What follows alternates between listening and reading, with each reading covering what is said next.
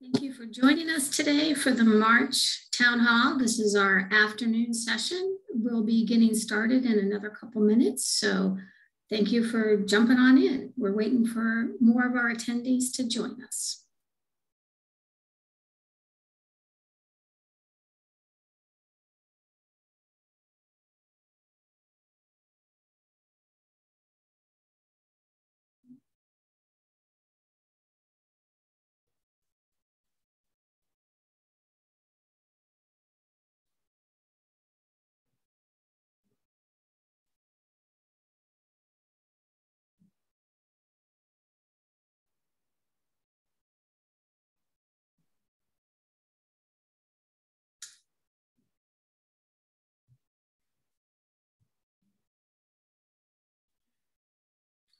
Again, for those of you that are just joining us, thank you for attending the afternoon session of our spring semester town hall. We'll be starting shortly. We're just waiting for more. The attendees are just streaming on in. So thank you for your patience while we get started.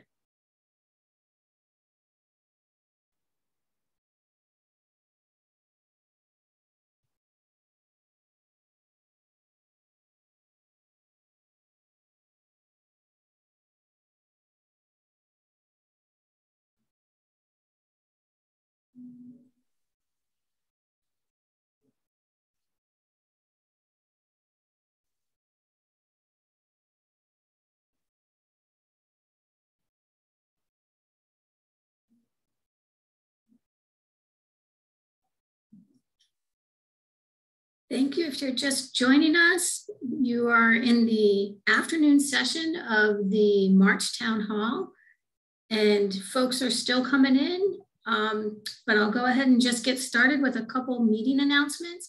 First off, my name is Gabe Bugenhagen. I'm the Change Management Lead on the Elevate program, and today my team and I are going to be assisting Jack Blanchard with this presentation.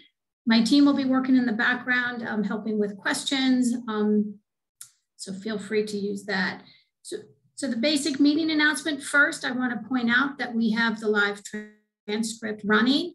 You are welcome to opt in or out if that's something that you would like to see. It's in your Zoom settings down at the bottom to show or hide. The second point I want to make is we are recording this session and it will be put or posted on our Elevate website once it's been remediated and all the accessibility has been taken care of.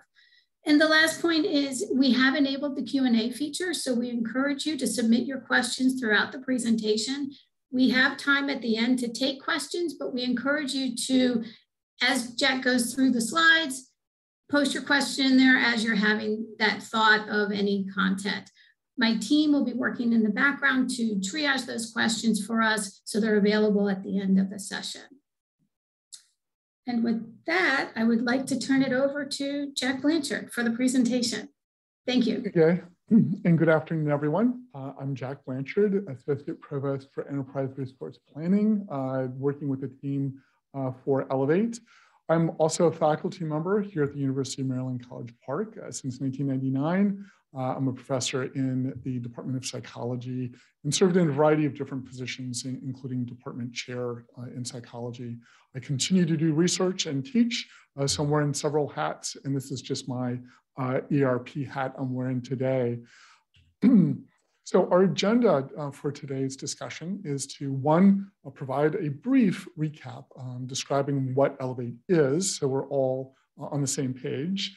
I'll then talk about where we are. I'll look a little bit in the rearview mirror. I'll talk about where we are currently in terms of our roadmap. And then I'll look forward about what's happening next, what's on the horizon. And then we'll wrap up for a question and answer session. I have this timed out that my part of the presentation will end before 30 minutes after the hour. We'll then kick off the Q&A and we'll be done within 15 to 20 minutes of that. So you'll have plenty of time before the next hour starts to get to your next meeting or class. Before we begin, I want to start an introductory video by Provost King Rice. Hello, I'm Jennifer King Rice, Senior Vice President and Provost at the University of Maryland. Recently, the University of Maryland rolled out a new strategic plan, Fearlessly Forward. Our plan is guided by principles such as innovation, collaboration, inclusive excellence, and impact for the public good. We are carving out a better future for our state, our nation, and the world by thinking creatively and working together for a common purpose. The Elevate program plays a key part in moving our flagship institution fearlessly forward by transforming the tools we utilize to support the success and well-being of our faculty, staff, and students. Elevate will deliver Workday, a modern core administrative system. This streamlined solution includes innovations in how we develop and recognize our staff for their talent and contributions, how we utilize data to improve diversity and inclusion and equity, how we support our staff and faculty in their day-to-day operations. On behalf of myself and my co-sponsors of the Elevate program, I want to acknowledge the unprecedented level of collaboration from hundreds of staff members across our campus who have dedicated over 4,000 hours toward ensuring that our new administrative solution meets our diverse needs. Thank you all so much for your valuable time and contributions to the Elevate program.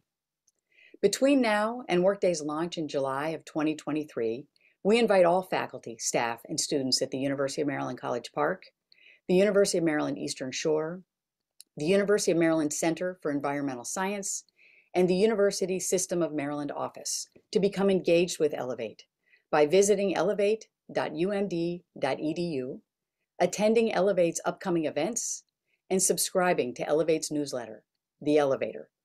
We appreciate you taking this step to engage with Elevate by making the effort to attend this town hall session. Thank you.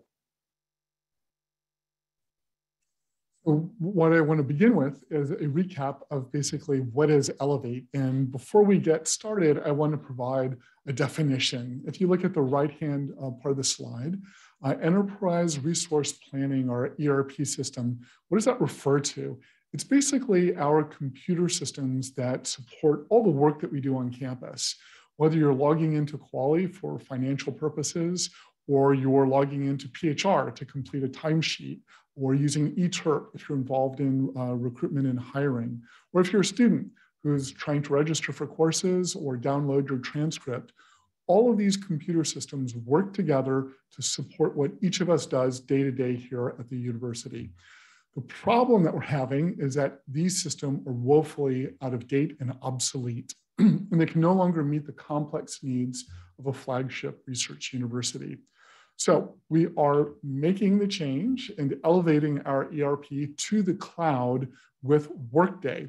Workday is an integrated ERP platform that's on the cloud. So you log into it using the web. And this is a system that's been used extensively by higher education. Over 30 R1 institutions like ours are using Workday, and more are currently implementing Workday. Workday has a number of advantages because it is software as a service. It is continually updated and refined and improved. And you can access it through mobile sources like your smartphone, your laptop, notebook, desktop computer, tablet. It makes it a lot easier for us to do the work that we're doing day to day, whether you're student, staff, or faculty. So as the provost noted, we are not doing this alone. It is a partnership of both College Park, Eastern Shore, Center for Environmental Science, and the system office all use our existing HR and finance systems, Quali, PHR, et cetera. All of us will be migrating over to Workday as a common shared solution. So we are doing this as a team. We are also supported in that transformation by our implementation partner, Huron Consulting. Huron is a firm that's done implementations at other higher ed institutions like Iowa State University, a school very much like Maryland, a state school that is also had been using Quali, just like we do. We also have an independent verification and validation partner. That's a mouthful, but basically it's a quality assurance partner, North Highland. And that's a third party that helps keep an eye on what we're doing and identifies any concerns or risks and helps us identify strategies to mitigate those risks. So they're there to make sure that we are going to be successful in implementing Workday. And finally, we have Workday as a partner. That's the platform, but they also provide extensive support and experience for us to be successful. So what I'd like to do is summarize where we are, and then I'll follow that up with where we're going. And so I'm going to lay out a couple calendar and timelines for you to orient you. So this shows you at a high level this multi-year project that involves 3 work streams. At the top in red, you have the finance and human capital management, that's HR. That work stream is what we're working on now. And that will go live in July of 2023. And in the next slide, I'm going to break that out, and I'm going to show you month by month where we've been and where we're going. So I'm going to come back to that work stream, so keep that in mind. Going down, you see adaptive planning. This is a budgeting tool. Many of you will not have anything to do with this, but for others, it's a critical tool that we use every year for the university. And that adaptive planning implementation will take 6 months. It will start when we go live with HCM and finance, and then conclude, as you see there, January of 2024. Now, the last bit that you see at the bottom, the student implementation, that is a multi-year effort with a go live date of fall of 2026. I want to note that the student implementation is delayed, not because we're pushing it off because we want to by choice, but that's a technical requirement. We have to build in finance and HCM before we can then put the student on top of that. So that's why student is delayed, just because of a technical requirement. As I'll talk about later, we are pulling forward some early work on student because student is so critical to us. We want to make sure that that goes well. And so we're going to make some early investments this year, actually, to start some early preparatory work for student. So I'm going to take that red work stream, finance and HCM, and I'm going to break it out in this slide that you see here. So here we are. This is the 30-month implementation for HCM and finance, that blue work stream, followed by adaptive planning. If you look to the left, last year, starting in January, we began with planning. We hired staff, we were getting ourselves organized. We brought over 40 largely internal staff members full-time onto Elevate to really devote their focus and bring on board their subject matter expertise and their understanding of our institutions to make the Elevate program successful. We then transitioned last summer into what's called the architect phase. An architect is a good description because just like building a new building, you want to first design that building. And so in architect, we're doing the same thing for Workday. We are doing future state process designs. So we're not taking the old processes that we used in Quali and dumping them onto a new technology platform. Instead, we're redesigning our processes to fully leverage Workday so that it is user-friendly, efficient, easy to use. And so we spent the summer, we brought in advisory group members. These were staff from across our institution, over 90 of them, to help us with those future state process designs, designing on paper what these processes will be, what they will look like in Workday, for example, from recruitment to hiring. We then took those designs, and that's what takes us to where we are now, configure and prototype. We took those designs on paper and put them in a Workday tenant, it's called. So basically now we can see, how do those designs look, work, and function within Workday? You can log into Workday and go through those functions. And during this phase, we critically started working with a broader group of staff, and we created what I'll talk about in the next slide, project implementation teams, to draw in hundreds of staff to help us validate those initial designs and make subsequent decisions. And I'll break that out a little bit more for you. As we look forward on the calendar, this summer, we'll move into testing the designs that we've developed, and we will be developing materials for training. And I have several slides later, I'll talk more about the specifics of training and what's upcoming for that. And then ultimately, we'll go live July of 2023 and start with adaptive planning. So let me pivot now to talking more about how we brought staff in to validate the designs that we had for Workday within Configure and Prototype. And here we adopted a strategy having project implementation teams, PIT crews. And these PIT crews were intended to ensure that we had representation from each of our institutions across all of our colleges, divisions, major units. We wanted to be sure that all of these local constituencies were able to bring their needs forward to Elevate, look at the new designs that we have, and then provide feedback to us. So we had 34 PIT crews, but we had over 350 PIT crew members. And then as you'll see in a later slide, we had over 400 individual participants who actually came into these customer confirmation sessions to look at our designs in Workday and let us know what they thought. Now, when they came into those customer confirmation sessions, we were asking for information, and I'm going to tell you more about what these PIT crews provided for us. First, I want to point out some important numbers. In the middle of the screen, you see 468 staff members were involved in these customer confirmation sessions. As Provost King Rice noted, this is unprecedented to have this extensive input from such a large group of staff members across all of our institutions. They devoted over 4,600 hours of staff time. And when they came in, we were not simply asking them to passively look at something. We were asking them to be actively engaged and to let us know, do they have questions? Do they have concerns? We also sent out surveys to each of those PIT crew leaders and asked them, are there particular issues that you have that your team has identified that we should know about? And in that, we were asking them about whether they saw any kind of blocker in what they were seeing, a concern or an issue.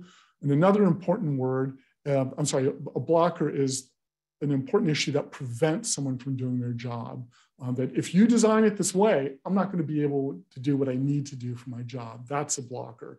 We also asked them about gaps. Are there concerns, issues, tweaks that we need to make? And I'll show you how we broke this out. So those 2,100 items were detailed pieces of feedback that the Elevate team then had a disposition, and we had to figure out how to answer questions. We had to figure out designs. So those were actionable items for us. And I'm going to show you how we did that. So 2,100 items come in. The red boxes, I'm not going to go into too much detail. Some of these were comments about system benefits. 438 responses were, hey, this meets our needs. What you've laid out here, this is going to work for us. We don't need to talk anymore. There were over 1,300 responses that included things like questions. Can you tell me more about how this is going to work in Workday? I have a question about how this would play out in my particular scenario. Those were responded to. And then the green and yellow boxes are what I want to focus on. The green represents gaps that were resolved. So this is something that someone identified as a problem, a concern for us, and then the team looked to resolve those gaps. And we have here 81 instances where a fix was made, a change was made in response to feedback. So one example is that when we do hiring, we do background checks, and it was pointed out to us that PG County law is that you can't do a background check until you've made the job offer. So we made sure that that sequence of events was aligned properly within the design that we did. So we changed that. And there were a number of other ones. My point here is that we're capturing input, and that actually influenced the design of the system and the configuration of Workday.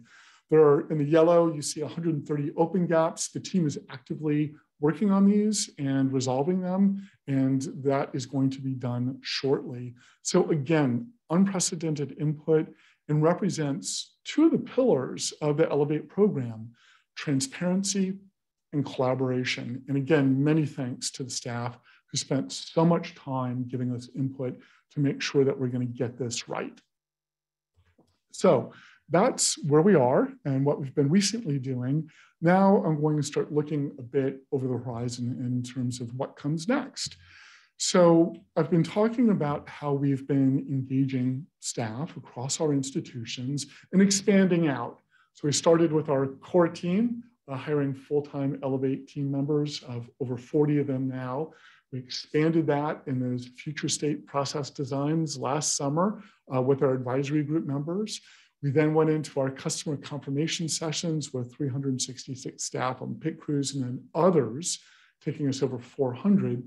So very extensive, but we also want to expand this to include faculty. And people will say, well, faculty don't do what staff do on these systems. Absolutely right. And that's the entire point. There's some faculty who just log in to approve their timesheets or to change some kind of personal information within the system.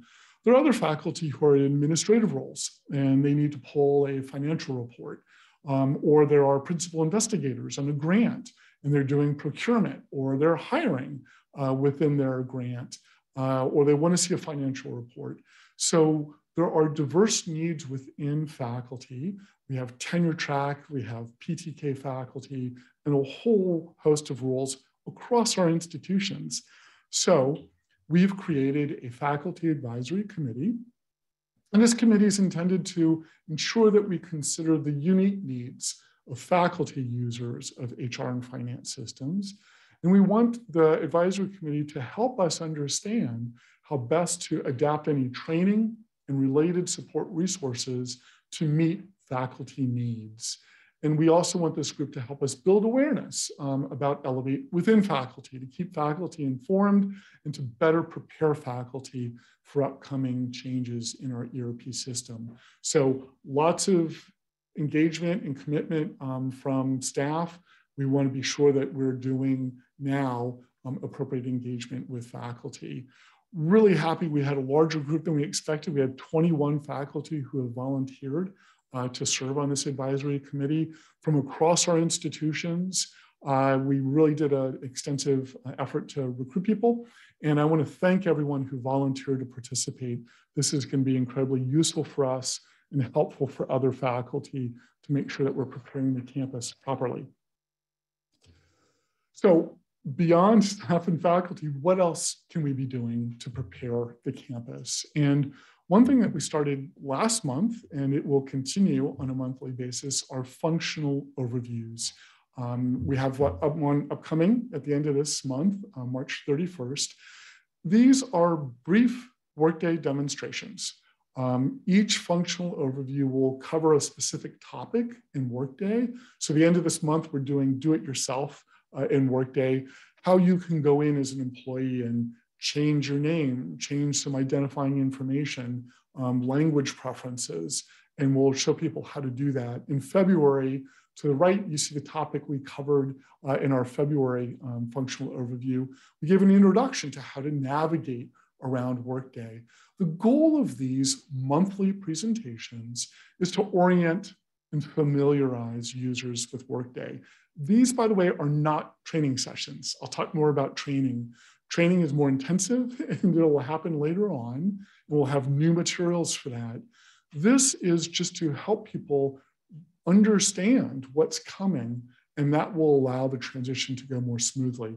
By the way, if you haven't been able to attend a functional overview that's happened in the past, like in February, or there's an upcoming date that doesn't work for you, there's no problem. We video all of those presentations and they are archived and accessible through our website.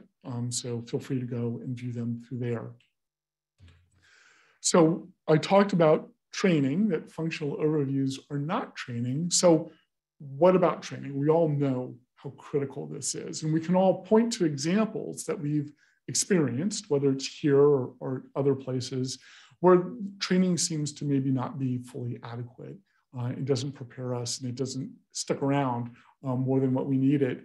So I'm going to walk you through this calendar of events, moving from left to right, to describe how we approach training and then when training will actually begin for users. So that far left box is where we are now. Training needs analysis. So before we can ever begin, we need to understand what are the needs. What are all the different users that will be coming into these, into Workday? What are the different roles that they will have? And that will allow us to articulate what the needs are for training. What do we need to do? And then that next box on the bottom, training design. So now we know who we're targeting and where our needs are. We develop course outlines and a training curriculum. As a faculty member, I certainly appreciate this, that when you're developing a new course, you need to put together that curriculum. What are your lectures? What content you want to cover? And we'll be spending April through this part of the summer doing exactly that. Once we know what the curriculum is, we then move to that training content development. So that will take us from July through the end of the year. And this is a heavy lift because now every video, every job aid, every online resource, every instructor-led material that we're going to be using for workshops, user labs, et cetera, we have to develop all that. And we have to make sure that it is specific to all of our local needs. So a heavy lift, that's going to be occupying the team, developing all of that material. Once we have all of that ready, the first thing that we want to do is pilot that training. Again, as a faculty member, any of you who have taught, you know, the first time you offer a course, you learn from that and you tweak it and improve it. We want to do some piloting of our training so we can get feedback from early users, refine that training and make it better.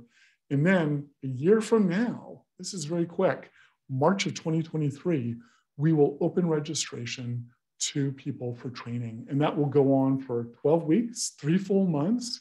People can sign up for training and we'll deliver that through Go Live and beyond into August of 2023. And by the way, after that, we'll continue to provide online training resources. We'll have training makeup sessions. We'll have user labs. People can come in and get help to do things. We'll have a service desk. So we'll have a period of what we're calling hypercare, where we'll continue to support people in this transition as the systems get stabilized and people get accustomed to using Workday. So that's what to anticipate with training. Now, back to students. I told you at the outset that HCM and finance are the priority right now because they are the required foundation for us to get to student. And that's why student typically starts after you go live with HCM and finance. Saying that, we all know that the student system is critically important for us. It's important for our tens of thousands of students. It's important for our faculty. It's important for the institution. We know our current systems are woefully inadequate. And so we're pulling forward some early work on the student implementation to ensure that we get this right and ensure that we build something that's going to be a vast improvement over what we have now. So we're developing a position now that will be a lead for student implementation, and we intend to post that and hopefully hire someone later this spring, over the summer, that will start leading this early work. And this, what we're calling student transformation and readiness, is getting us ready for that student implementation. So there are some research and understanding that we need to reach about our current needs, our current systems, what's wrong with them, what are the problems, what do students want, what do students require. This will be a very student-centered process to engage our students, to learn about their needs so that we develop something that's going to work ideally for them. This will all take us through to that go live of 2026 I touched on previously. The other thing that we're doing that relates to the student implementation is that we are developing a student internship within the Elevate program. This is in collaboration with Huron Consulting. It will be a summer program this upcoming summer, 10 weeks. And student interns will come in and they'll help us with a few things on Elevate. But one thing they will help us with is preparation for student implementation. So they're going to bring on board their unique perspective as a student to start helping us with that groundwork for student implementation. Also a great training opportunity for students who want to learn about these kinds of implementation projects and learn about consulting. We'll have more details as we develop this, and we'll announce that later this spring so that interested students can apply. So as I wrap up my piece, I just want to remind you that there are a number of ways to stay connected with us and to stay informed. Continue to attend these when we have town hall meetings. attend or watch the videos from the functional overviews, our website is continually updated. Those videos that I talked about will be housed on our website. We have a newsletter that's now published monthly. By the way, you can subscribe to that so it comes to you directly. I'd encourage you to do that. And you can also access the Elevator newsletter through the website. Finally, we have a portal in our website where you can submit questions and we'll answer them. We curate this, we don't just ignore it. And there's an extensive list of frequently asked questions on the website. And that list grows because we're capturing information that people ask us, and then we share that in that FAQ list. So that's another place to go. So I'm going to turn it back over to Gay as we enter our Q&A phase, which is right on time. I promised we'd get there before 30 minutes after the hour. Gay, we have questions? Yep, we do. Thank you. Thank you for everybody that's been submitting your questions while we're in this session. We also got questions from folks as they registered for this town hall. And so Jack, what my team has been working in the background is we've taken all these questions and we're trying to group them into some broad categories. The first broad category is going to be general project items. Second category is more Workday specific, maybe down into the weeds. And then the third is training. So with that, let me start with some of the general project questions that have come in. First one, what do you see as risks or challenges that the program needs to address? That could be a long list of risks and challenges. There are a number of challenges that a project of this scope faces. We're changing business practices and underlying technology that impacts 4 institutions with over 15,000 full-time and part-time employees and over 44,000 students. So there's a lot going on there. I think the team is doing a great job, but there are a few things that come to mind to answer your question. One is that implementing these changes can involve burdens on staff. And we know that our staff are already challenged with COVID-related activities on top of their day jobs. I mentioned to you, and the provost called out our wonderful staff who've contributed over 4,000 hours, staff outside of the Elevate program. So that can create a burden, and that's a challenge. The benefit, though, that makes that burden pay off is that, as I described before, that transparency and collaboration ensures that we are developing something that's going to work for everyone at our different institutions. And so that is how we mitigate that risk of dealing with so many staff and the different perspectives that they have. The other challenge that comes to mind is the fact that Elevate is not the one project going on at our different institutions. There are all kinds of other technology projects, non-technology projects that are consuming our staff, their time, the resources of our universities. And one of the things that we're doing to mitigate this risk of all of these different programs maybe not aware of one another is we have constant meetings with leadership.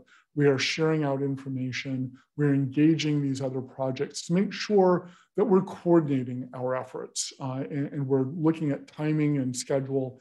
And so that's a delicate dance that we do to coordinate all these other projects that are going on across our institutions.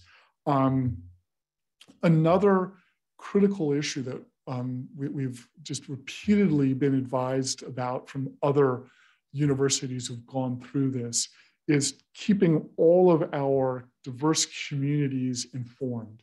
We have 4 institutions. We have all these different colleges, divisions, et cetera, keeping students, staff, and faculty aware of what's happening so that no one is surprised and no one feels left out. And so again, our functional overviews, town hall meetings, emails, website, all of that is intended to keep people informed, to mitigate that risk that people will be out of touch with such a major event. So those are some of the things that come to mind and some of the strategies that we have to address them. Thank you. Next question that's come in, will some departments or colleges go live before others? The answer to that is no. It's a reasonable question because in the past, there have been some projects that have come in a phased approach, and some colleges or divisions will start first.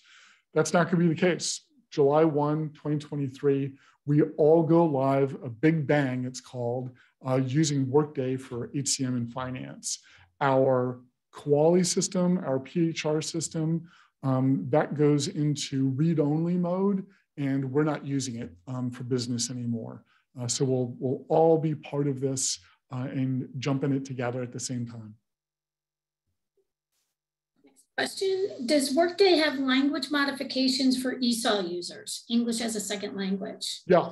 One of the neat things about Workday is that it has over 30 language preferences where the user can go in and check their preferred language. And all of the native text within Workday will then translate to that language for the user whenever they log in. This functionality, by the way, is going to be demonstrated in that upcoming functional overview that I mentioned that's scheduled for March 31st.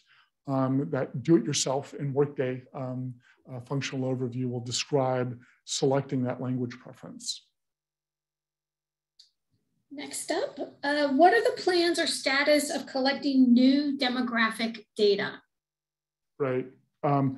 Yeah, that's a good question because anyone who knows our current systems know that they don't do a good job of allowing us to self-identify in a variety of different ways.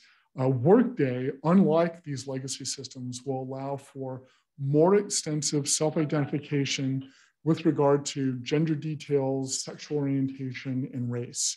So we're currently engaged with stakeholders such as the Office of Diversity and Inclusion, UHR, and the Office of Institutional Research Planning and Assessment, IRPA. And we're getting their leadership and guidance, and we'll be developing those values about what information will be used moving forward. One last question in this category. After Workday goes live, who will be the contact for Workday for those that need technical support? Right. You may have recalled in that training slide on the far right, we mentioned support. We are already developing a post-go live support organization. So this will be a dedicated team of individuals who will support HR and finance within Workday. And that will be something that continues to exist in perpetuity. So there will be a support organization that people can reach out to when they have technical issues with Workday. I have a couple questions here that I've grouped together, and they're Workday specific. So if it's okay with you, Jack, let me try to take some of these as my first cut and jump in if you have something to add. We've gotten a lot of questions, and it's about security. And some folks on this call, they use the Workday instance with their state benefits, so for their health insurance. And so we get questions about, well, how is this going to work? Am I going to have a W number? Or I log in today with my Duo, with my CAS and my Duo, and how's it all going to happen in Workday? And so I just kind of want to summarize rather than read out all 6 or 7 questions here. Basically, you will log into Workday with your directory ID and password, just similar to what you do today. So if today you use the Duo push and it's on your cell phone, or you use the little toggle or codes, it will be the same for you. I use my cell phone and I use the Duo mobile push, but the login for this will be, you can remember it because it's your directory ID that we use for a lot of different things. The next question that I have here that's come in is near and dear to me. Will there be customized reporting options made available? And I'm happy to say that yes, there's going to be a bunch of different reporting options available to you. You can filter your data. So if you're trying to pull a report and you want to drill down on specific items, you can filter. Once you get a report set up that you like, you'll be able to save some of those report configurations so you can continue to use those, month over month, which I know would help when you're trying to prepare stuff for faculty. And then lastly, there's going to be some Excel pivot table drill down kinds of functionality that's built in, which I think is going to be pretty cool. And lastly, we will have some specially trained users that will be available for some of that ad hoc reporting that we, of course, know we tend to get the ad hoc requests. Next question, will Workday replace BA4? And the short answer is no, it's not replacing BA4. The last question I have here in Workday specific is, can you assign tasks to your coworkers through Workday? And I believe this question is getting at delegations. And the answer is yes, Workday has the ability to do delegations. And what delegations are is it allows you to give somebody else the opportunity to either initiate tasks on your behalf, or they might even be able to complete some of the tasks that you have in your inbox, which is good. And we're currently drafting the delegation policy. I'm part of the group that's working on it. And there's kind of 3 areas that we're looking at with the policy. The first one is, are we going to open up all of our business processes to delegation, or do we want to have some yes, some no? And so we're drafting that into the policy. We're also taking a look at the security roles. Will all security roles be able to delegate, or will there be, yes for this security role and no for that? And then the last thing that we're looking at in that policy is the duration of the delegations. Sometimes we tend to delegate something and then maybe forget about it, and it goes on in perpetuity, and the person can move on and they still have a delegated. So the policy would be looking at having an annual delegation with an audit review or something to make sure that the person who's been delegated still needs it, and then renew it. So that's about what we have going on for delegations. The next questions are going to be around training that I have here. So if you don't mind, we'll go to, will end user training be required? Yeah, we'll have training. I laid that out in the training slide. We will have end user training before we go live on July 2023. We're working with the Elevate team to determine the kind of training needed for the different users based on their roles in the system. We want to make sure that people take the necessary training, no more, no less, than what they need to understand Workday and perform their roles in Workday when applicable. Next question, will there be a sandbox for the finance and HR modules? Yeah, so a sandbox allows you to go in and kind of play with the system before we go live.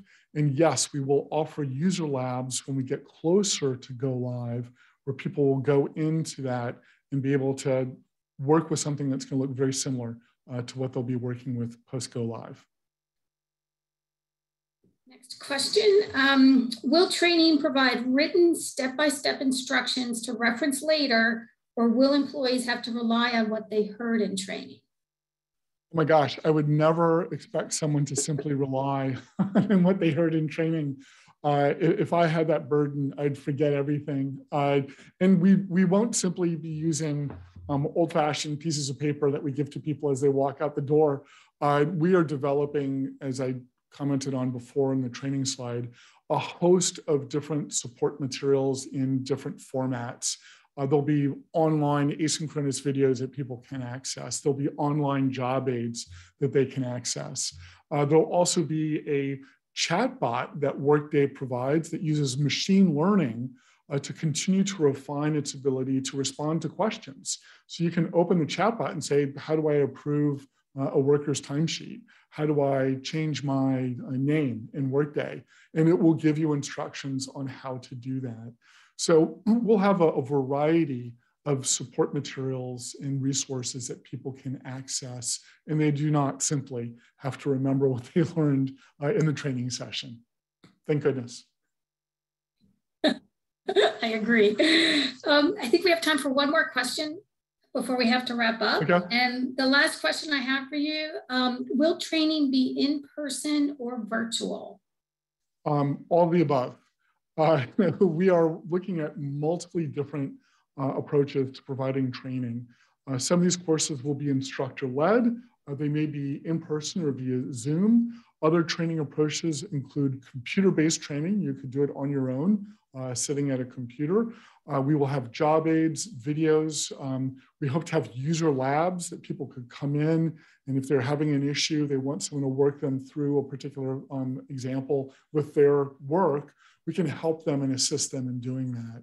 So we're using every stream that we can to try to be sure that we are providing training in ways that are going to support people and meet them where they need to go, whether that's doing something virtual, online in a job aid, watching a video, or yes, in person. Thank you. Well, that's what we have today. Before we wrap up, I just want to point out two things before we move on and get you guys on to your next meeting.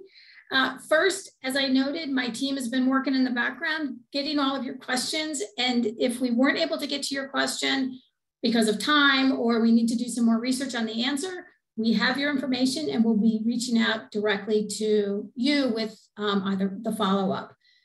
We also will be taking some of these questions because they've been really good. And as Jack mentioned, we have the FAQs, and we are going to be posting some of these because they are frequently asked and they do benefit the broad community. The second point I want to make is, as noted at the beginning, we have recorded this session and we will be posting it on the website once it's been remediated for accessibility. And we will be following up with an email to you as an attendee to let you know when that has posted. Those were the points. So again, thank everybody for attending on behalf of myself, my team, Jack, and the entire Elevate program. We appreciate your engagement with us today, and we look forward to seeing you at future events. Thank you. Thanks so much, everyone. Take good care.